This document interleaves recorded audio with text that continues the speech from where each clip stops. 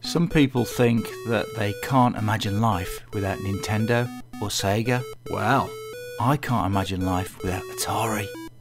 Well, it's said that Atari and its 2600 console created the console scene virtually single-handed. For me personally, it's the mother of all consoles. And almost 50 years later, you can still buy it in the shop. And first generation video games have never looked so good. I digress. But in all seriousness, if you've ever yearned to learn about the history of video games, the Atari 2600 console might just be the best place to start. Alrighty, on with the show. These are the 10 best Atari 2600 games that have stood the test of time. You're a starship captain in an asteroid field, blasted with your lasers or wood up your shield. As a missile commander defending your city, if you're not quick enough, they'll show no pity. The invaders won't stop us from the skies they drop. Just keep coming. 3 out-of-this-world games from Atari, the #1 video computer system with more games than any other. Everyone's gone Atari, the #1 video game. Number 10, The Empire Strikes Back. And it's more tactical than one might think. I loved it so much, I've still got the cartridge, and the good points of this game outweigh the bad. It's also massive fun to play, and it's especially nice to play it if you've had a hard day at work, you're back from the office, you kicked your shoes off, and you just want to shoot some bad guys. The controls are tight, the walkers just keep coming, and I think even today it's worthy of the old Star Wars name. And it's still a sight to behold when you bring one of the walkers down. Still an entertaining blast. Number 9, Pitfall. I know everybody will shout, "Go left, go left." It's easier. But remember, it's no fun if it's too easy. Saying that, I still can't remember if this game's got an ending or not. Did anybody out there ever complete it? I also imagine that for some, this was probably their first ever game. And I also imagine back then, it felt like probably the best game ever. Or the opposite end of the spectrum, Torture. I admit it doesn't look great, but it doesn't look terrible either. And it still plays really well, even today. I gave this one to my 8 and 6-year-old to play. They really liked it, they had fun, it made them laugh. And when they gave up, I continued. Number 8, Battlezone. Very impressive. Without question, a technical marvel on the 2600. So lots of love towards it, and it's a good challenge. And when you consider the limitations of the Atari 2600, it's an excellent reproduction of the arcade original. Essentially what you've got here is a 3D search and destroy, which is exactly what I was looking for. Minus the volcano, I actually prefer this over the arcade original. It's a fun game that shouldn't be missed by anybody new to the 2600. Number 7, Millipede. Yes, I know Centipede is brilliant, but Millipede is more of everything. There's more finesse, you can tell that the programmer has taken more care. It's just an absolute fantastic arcade conversion to the Atari 2600. And whilst the graphics haven't survived the test, the gameplay has. It's a game that you can just easily pick up and play. It's so simple, but it's really addictive. And later on, it will take skill. By all means, check out Centipede as well. That's fantastic. You can't go wrong, either game you choose.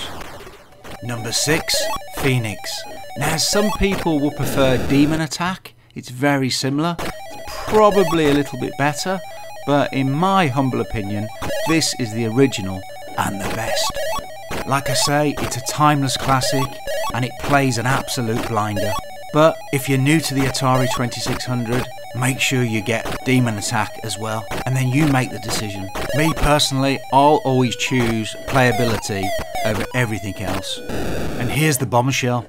I prefer this over Space Invaders, but not in the arcade.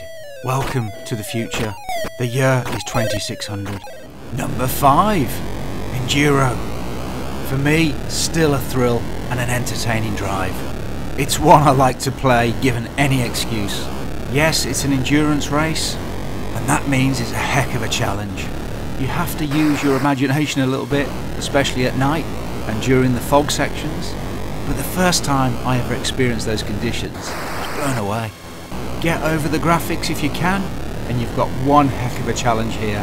But better still, even today, it's bags of fun. What's that you say, the sprites look like spiders?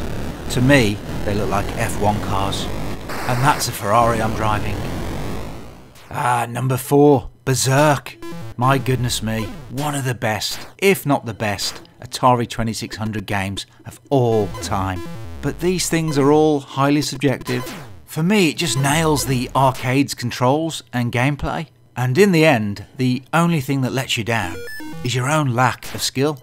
Like Robotron in the arcade, once you get in the zone, once you hit that sweet spot, there's no stopping you. It's a shame there's no speech, but that doesn't stop me believing it's one of the greatest arcade conversions of all time.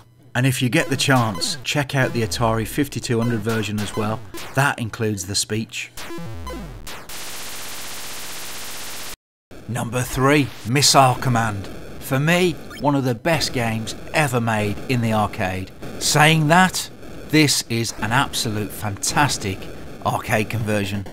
It doesn't need superlative graphics, or sprites to write home about, or 4096 colours. It just needed to play like the arcade original, and boy did they achieve.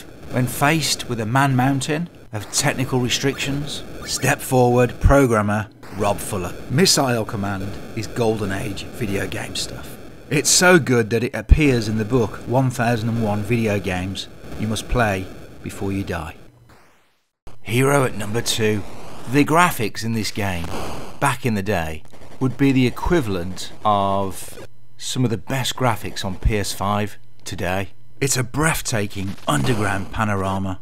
People today might look at it and argue that it looks awful, sounds terrible, but they can't deny it plays absolutely beautifully. They've released this on the ColecoVision, the Commodore 64, the ZX Spectrum, you name it, but this is the home of Hero and the definitive version. If anybody suggests otherwise, they're jealous. River Raid, number 1. It would have been rude not to. Carol Shaw showed everyone how to get the best out of the Atari VCS, later 2600.